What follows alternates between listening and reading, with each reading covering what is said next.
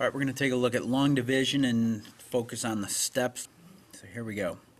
Step 1, divide. Step 2, multiply. Step 3, subtract. Step 4, check. And then bring down. Back to the top. And you just keep repeating these 5 steps until there's nothing left to bring down. So let's take a look. If we start with a number like 75,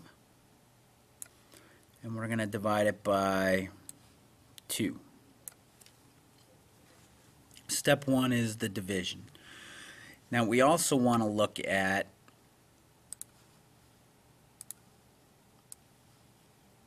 everything needs to be kept in the columns. So we're using these. Think of these as 7 $10 bills and 5 $1 bills. That would be 75. So if we have 2 people and we're dividing 7 $10 bills, how many would they each get? How many times does 2 go into 7? Or 7 divided by 2.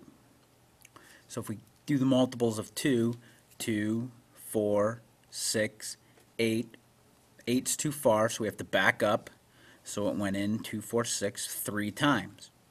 So our 3 goes up here. 2 goes into 7, 3. Now, step 2, multiply.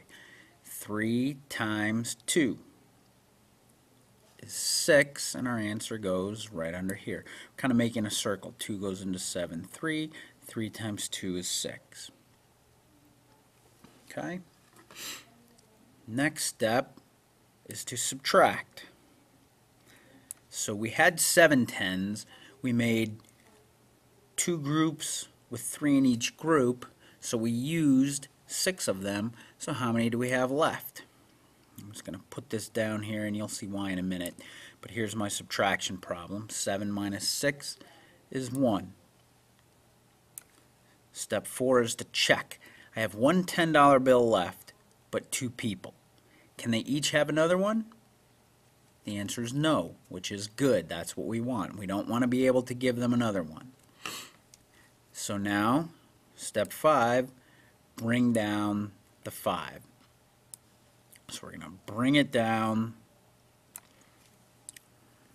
and write it here. Now we have 15. We're going to take that $10 bill and trade it in for 10 $1 bills, plus these 5 $1 bills. Now we have 15 $1 bills. And we have 2 people that we're splitting it between. So right now each person already has 3 $10 bills.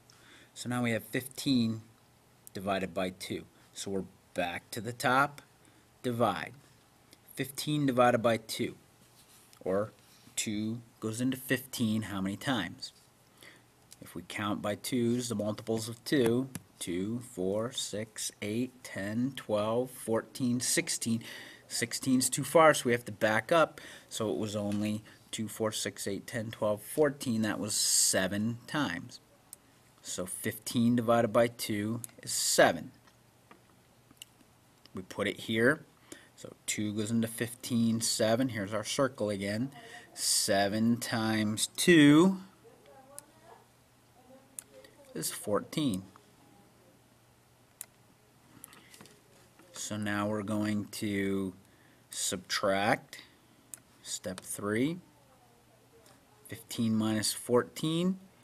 And I'll put another one of these down here and make it longer. 15 minus 14. We have 1 left. And now we check. We have one $1 bill and 2 people. Can they each have another one? No. That's good. Bring down. Well, there's no other digits to bring down. So the 1 becomes our remainder. We have remainder. We put an R, and then the 1 comes up here as well. So when we subtract, we write the 1 here, but then we also have to write the 1 up here. It's a leftover. We can't divide it evenly. Let's take a look at another example now.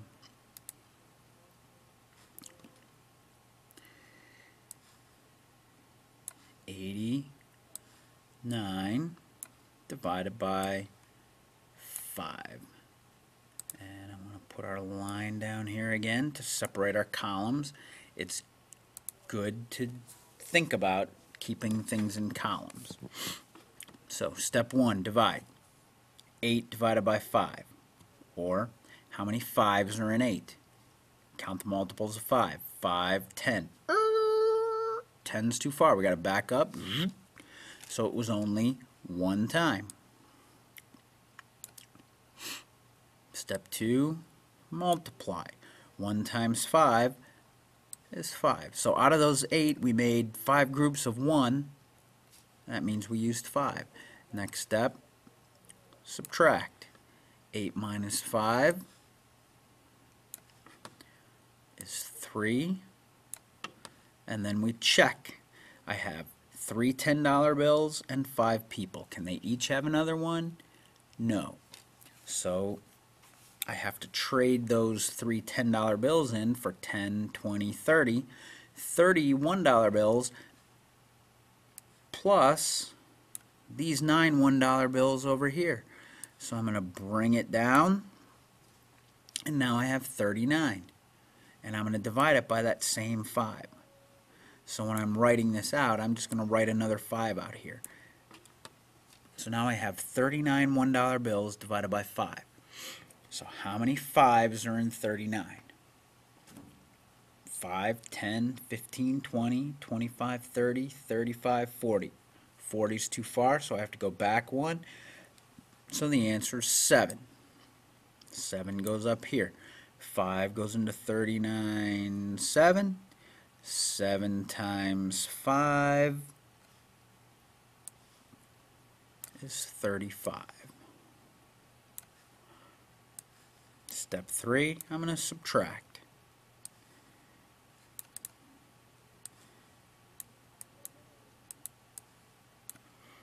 Nine minus 5 is 4. 3 minus 3 is 0. Check. I have 4 $1 bills left and 5 people. I can't give them each another one. So this has to become my remainder.